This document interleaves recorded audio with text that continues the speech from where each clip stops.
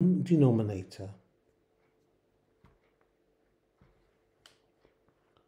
A common denominator exists when the denominator, the number at the bottom of a fraction of two or more fractions, is the same.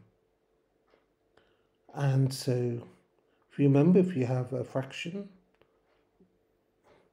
let's call it 3/4, the number above is the numerator,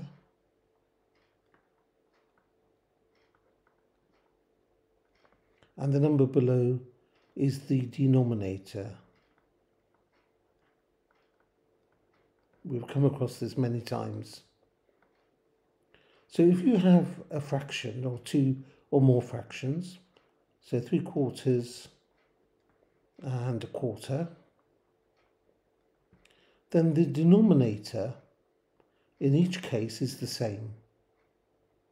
And so this is the common denominator. But you don't always have fractions with the same denominator. You can have, 3/4 again, but this time you might have a half. So these are two fractions, and it's difficult to do calculations between fractions if the denominator is different. So we need to have a common denominator, and then we can do things like addition and subtraction. So one thing we can do is that in order to get the same denominator, we can multiply the 2 at the bottom by 2, which gives 4. And remember the rule that whatever you do at the bottom, you apply to the top. So we multiply that by 2. 2 times 1 is 2. And it's exactly the same fraction, so a half is the same as 2/4.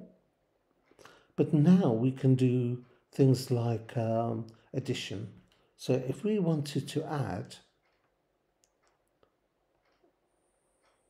1/4 plus a half, then through this mechanism here of changing the denominator, we can say 1/4 plus 2/4, as a half becomes 2/4. Because they're the common denominator, then we can write that number underneath 4. Then we move the 1 over here, and then we just say add 2.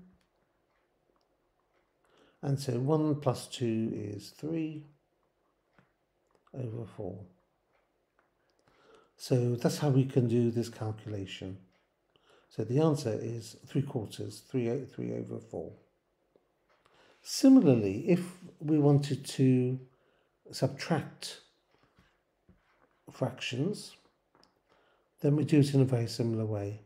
So for instance, this time I'll just turn it around a little bit because it makes it easier. So a half minus 1/4.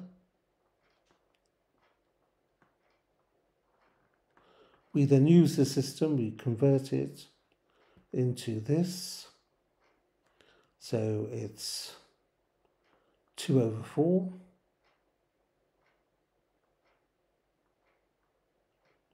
minus 1/4 equals 4 underneath, 2 minus 1. 2 minus 1 is 1, so 1/4.